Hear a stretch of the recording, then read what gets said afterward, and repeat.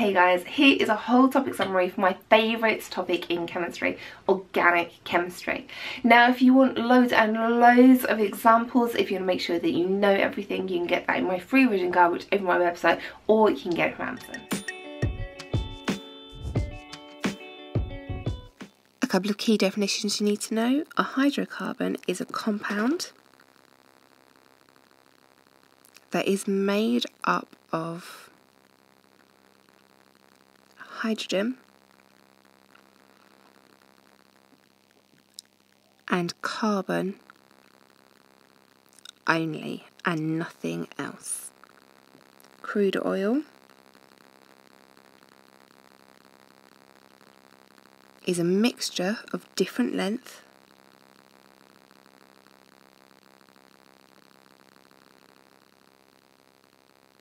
hydrocarbons.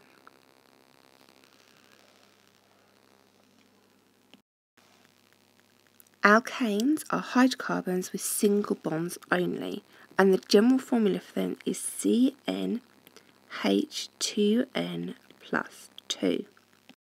The first one with one carbon is methane, 2 carbons is ethane, 3 carbons is propane, and 4 carbons is butane. When we're drawing organic compounds, the important thing to remember is that hydrogen always makes one bond and one bond only, and carbon always makes 4 bonds and 4 bonds only. So you can see when I've drawn them, each of the hydrogens here only ever makes one bond, whereas the carbons each make 1, 2, 3, 4 bonds, 1, 2, 3, 4 bonds, 1, 2, 3, 4 bonds. And because these are alkanes, they're only ever going to have single bonds. This line here represents a bond, and that is a pair of electrons. This is a covalent bond between these. You need to know the names and be able to recognise the pictures of these. And we can see the formula for these follows our general formula of CnH2n plus 2. So methane has 1 carbon and 4 hydrogens, ethane 2 carbons, 6 hydrogens, propane 3 carbons, 8 hydrogens, and butane 4 carbons and 10 hydrogens. To separate out the mixture of crude oil, we need to use fractional distillation. Crude oil goes in, gets heated up until it is a gas. It then goes into a condensing column. All of the really long chain hydrocarbons, which don't evaporate, come off here as a residue, and we can use that, the bitumen, we can use that for making roads. It is very hot at the bottom, and as we move up the condensing tower, the temperature goes down. And at each different point, different length hydrocarbons are going to come off. So we have gases at the top, petrol, naphtha, kerosene, which is fuel for planes, diesel, and then fuel for boats. Short hydrocarbons are going to come off at the top, and long hydrocarbons are going to come off at the bottom. Things at the top are going to be really flammable. Things at the bottom aren't going to be really flammable. Things at the bottom are going to be really viscous, whereas things at the top aren't going to be viscous. The long hydrocarbons that come out of fractional distillation aren't always the most useful ones. We get large amounts of the long ones which aren't very useful, but we don't get very many short ones which we need because they are useful. So we can crack the long ones using heat and a catalyst. And this is going to give us short alkanes which we want and alkenes. You need to know how to test for alkenes. This is also the test for double bonds or unsaturation. You can see alkenes have 2 E's in there. It means they have double bonds. For this test we use bromium water, and it goes from orange to colourless. Colourless is really important here. Clear is not going to be enough to get you the marks, it has to be colourless. Alkenes have a double bond and are unsaturated. The general formula of them is CnH2n. All of these are going to end in -ene, so there is, with 2 carbons, ethene with 3 carbons, propane with 4 carbons, butene with 5 carbons, pentene. When we're drawing things in organic chemistry, we need to remember that hydrogen always makes 1 bond and carbon always makes 4 bonds. So ethene down here, hydrogen is making 1 bond and our carbon is making 1, 2, 3, 4 bonds. This second carbon is making 1, 2, 3, 4 bonds. A bond is a pair of electrons that are covalently shared. So a bond can be used by more than one carbon or hydrogen when we're counting things. You need to be careful looking at these ones, 1, 2, 3, 4. It would be very easy to make a mistake drawing some of the carbons in the middle here. You need to know how to name, recognise and draw the first 4 alkenes. The formulas for these: for ethene, C2H4, propane, C3H6, butene, C4H8, pentene, C5H10. To make this slightly harder, the examiners might throw in some isomers. So this double bond for butene doesn't need to be here, it could be here. And these are named differently. Here the double bond is in carbon number 1, so that is but-1-ene. Here the double bond is in carbon number 1, 2, so this is but-2-ene. Here the double bond is in carbon number 1, so this is pent-1-ene, whereas here the double bond is in carbon number 2, so this is pent-2-ene. The complete combustion of a hydrocarbon involves lots of oxygen. That is your roaring blue flame on a Bunsen burner. This is going to be hydrocarbon plus oxygen turns into water and carbon dioxide. Incomplete combustion is where there's not enough oxygen. This is going to be your orange flame on a Bunsen burner.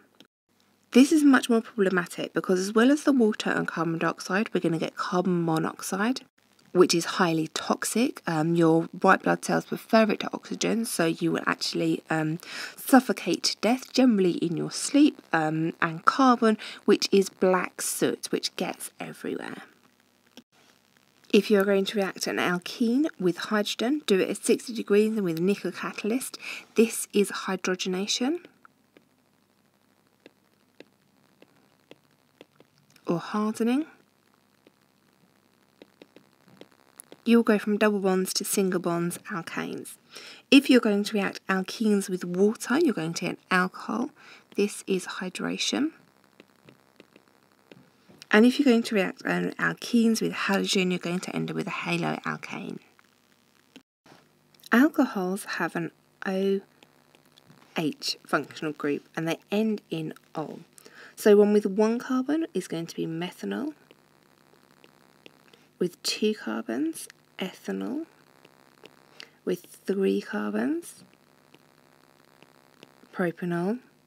With 4 carbons, butanol. When we draw our alcohols, we need to put our OH groups on here. And we need to remember and make sure everything has the right number of bonds. Hydrogen is only ever going to make 1 bond, carbon makes 4 bonds, and oxygen makes 2 bonds. Organic chemistry is a very likely place for them to sneak nasty questions in, and this is one of the nasty questions they could sneak in. Propan-1-ol has our alcohol group right on the end. Butan-1-ol has our alcohol group right on the ends. Propan-2-ol has it in the middle. Here is our alcohol group up here, and butan-2-ol has it in the middle here. Learn these and recognise them. Alcohol can be used for drinking or as a solvent. When you react it with sodium, it's going to fizz. When you react with oxygen, it's going to burn. This is just a combustion reaction. And when you react it with water, it's going to dissolve. Another way of producing alcohol is fermentation. This is where we take sugar, we mix it with yeast, we keep it nice and warm, and we're going to get ethanol, which you can use for alcohol, or carbon dioxide, which makes the bubbles in bread. Exactly the same process beer making and bread making. Carboxylic acids have this as a functional group. Something with 1 carbon is methanoic acid. 2 carbons is ethanoic acid. 3 carbons, propanoic acid. 4 carbons, butanoic acid.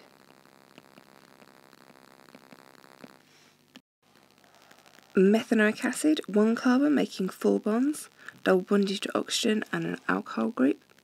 Ethanoic acid, propanoic acid and butanoic acid. You need to be able to recognise and draw these. You use carboxylic acid much more than you recognise because ethanoic acid is vinegar. It is an acid, so if you react with any carbonate, you're going to get your standard acid-carbonate reaction and it's going to fizz. And if you react with alcohols, you're going to make an ester. If you react an alcohol with carboxylic acid, you're going to get an ester. For example, if you react ethanol with ethanoic acid, you're going to get ethyl, ethanoate, and water. The word mono means one, and mer means bit. Poly means lots, and mer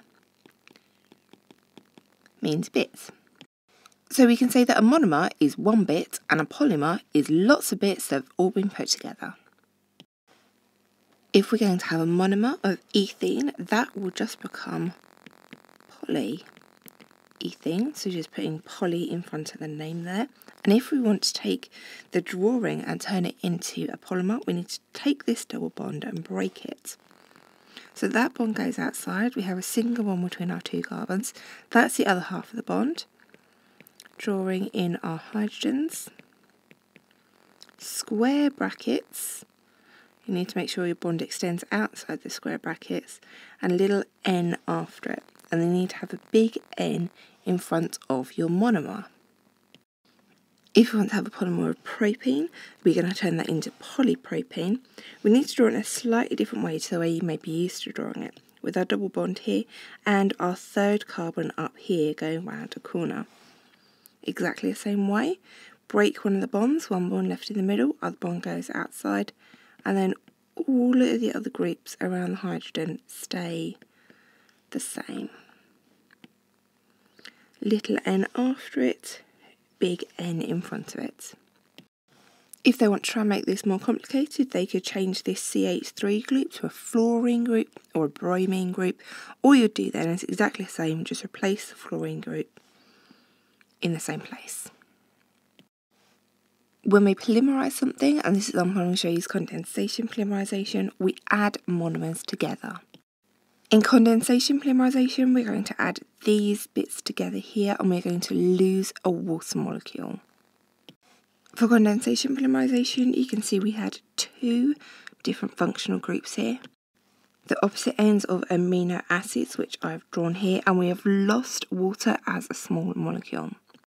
Condensation polymerization is when we lose a small molecule from the reaction, and it is usually water, but not always. Here is the structure of DNA that I have sitting on my desk, and you can see that there are 2 lines going through it, because DNA is double helix structure. You can see each of the bases in here, all the different colours.